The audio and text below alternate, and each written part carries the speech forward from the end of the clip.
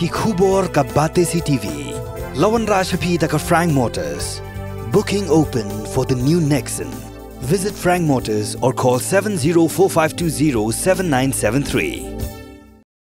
Hadian ke jingmi ke jing persya nagi babon ke sengsan perthai kin thop langi ke bidan hapo kani ke sarkar halo ke jing betengi ke samoi trekam jaga Khasi and Jaintia Hills Autonomous District Council dan Bnai ubak polling do ubade menteri sarkar lapen pau bagi district councils kilawan ban pinsngau syaka sarkar halo ke jing dan kam ban pinbe ye ke babon ki constituency kumban chukado baka Voice of the People Party kapin Snem ban pelong ke election syaka Autonomous District Council kedai namar baka sarkar kating ya ka VPP But habakin tho lor kaniu ba polling do uloong haki Snem ke blalit no ek election MDC syaka Garo Hills Autonomous District Council la Pynjlan hadu Snem hakapor bolong menteri rangba Dr. Mukul sangma but habaya nujor ya kani hendro Bnai but ka Snem kandai kapor ka Lyngkot.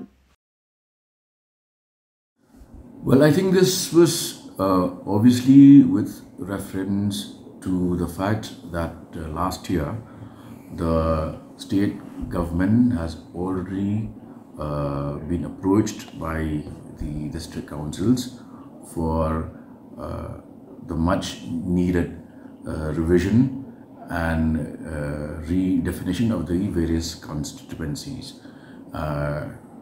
As you are aware, some of these constituencies have voters of roughly 15,000 to 19,15. But there are some constituencies which have 3 times that number.